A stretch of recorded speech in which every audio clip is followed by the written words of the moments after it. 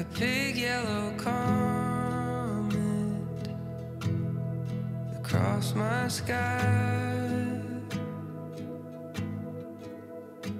I thought you were an angel, fire and light, and I promised I wouldn't cry. But I've been searching for something, spent so long trying to find somewhere to go when it rains and it's cold, somewhere to fall asleep, and someone to look me in the eyes of my dreaming. I'm looking at you and it feels like I'm falling, just can't help myself.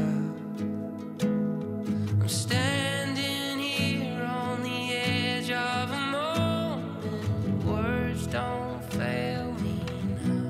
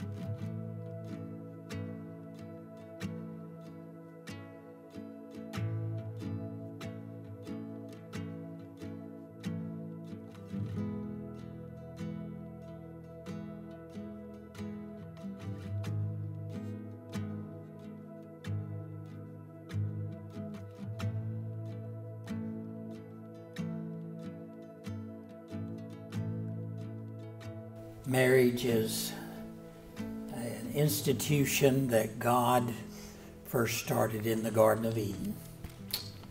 And Adam was incomplete, but he saw that all the other beings in the garden had mates. He didn't have one. And so God did a strange thing. He put Adam in a deep sleep, took a rib out of his side, and made Eve. And it's often been said that he took the rib probably closest to Adam's heart, that in his heart he'd remember.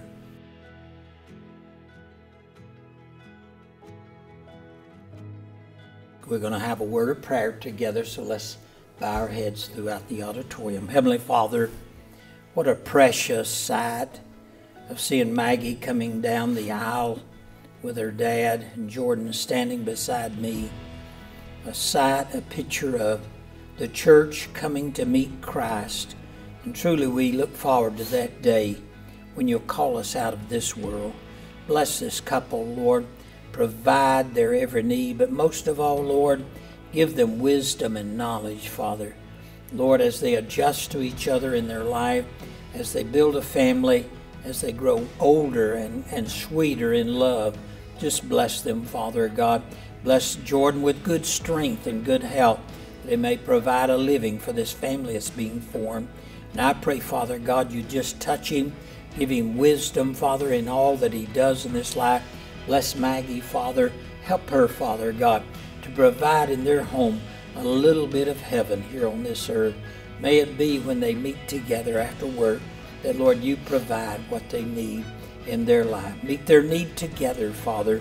Help them, Father God, and bless their home, Father, is our desire as they live to serve you.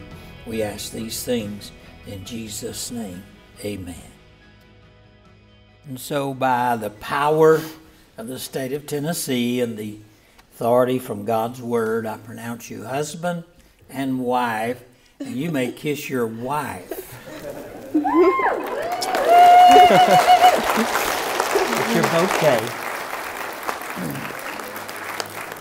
Ladies and gentlemen, it's my honor to present to you Mr. and Mrs. Jordan and Maggie Lewis.